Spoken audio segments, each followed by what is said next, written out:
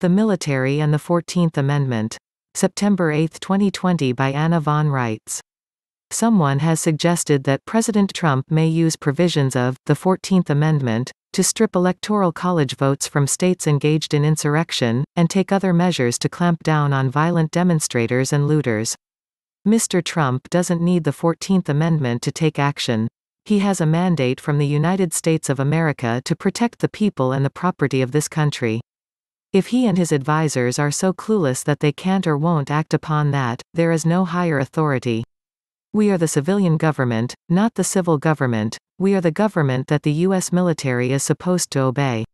Instead, they have been taking their orders from the civil government, that is, Municipal United States Congress, which is a reckless, unaccountable, foreign international city-state oligarchy, allowed to exist under the provisions of Article 1, Section 8, Clause 17. Note the discussion yesterday regarding civilian versus civil government. Civil refers to the municipal government and the federal civil service. Civilian refers to the states and people, which are now assembled and in session. If our president and our military are so stupid that they can't figure out that 1. Our government is not always in session and that things change dramatically when it is, and 2. That civil and civilian are not the same thing, then it is also a given that they won't recognize the lack of any authority vested in the so-called 14th Amendment, either. The 14th Amendment was made to the corporate charter of the Scottish interloper running, the United States of America, Incorporated, back in 1868. This is a different kind of constitution, entirely, and a very venal semantic deceit which was used as a means of fraud to gain access to our national credit. No amendment to this document from the 14th onward was ever ratified by the states of the Union.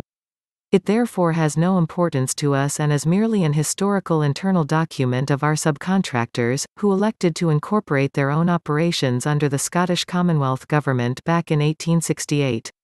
They went bankrupt in 1906. That bankruptcy settled in 1953.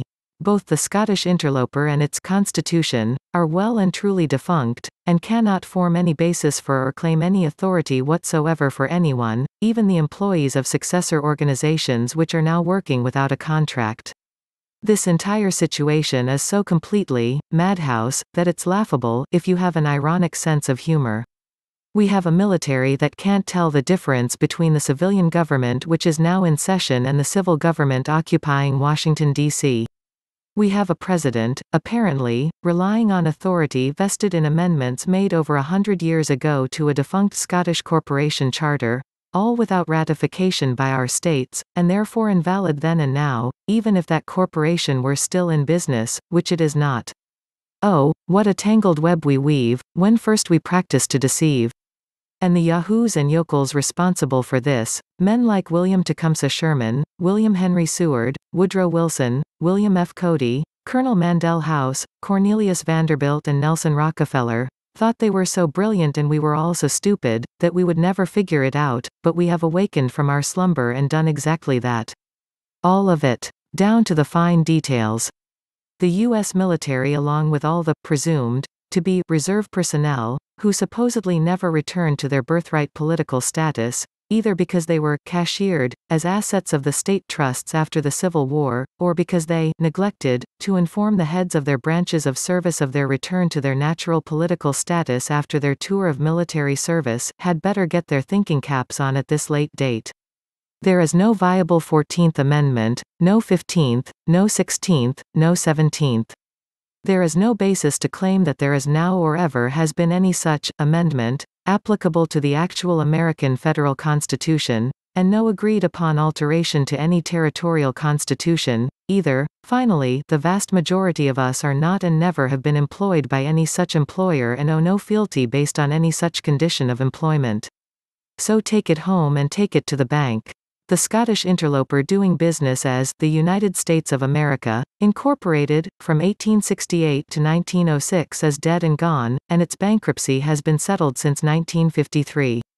Anything associated with that entity had nothing to do with us and had no authority related to the states and people of this country, and any presumption otherwise is founded on pure British bunk. It was all nothing but self-interested fraud then, and it remains so now. The U.S. military needs to get its proverbial head out of its proverbial butt and needs a good swift kick from the people who have so loyally supported it with so little support in return. And Mr. Trump needs to realize what the real basis of his authority and power rests upon.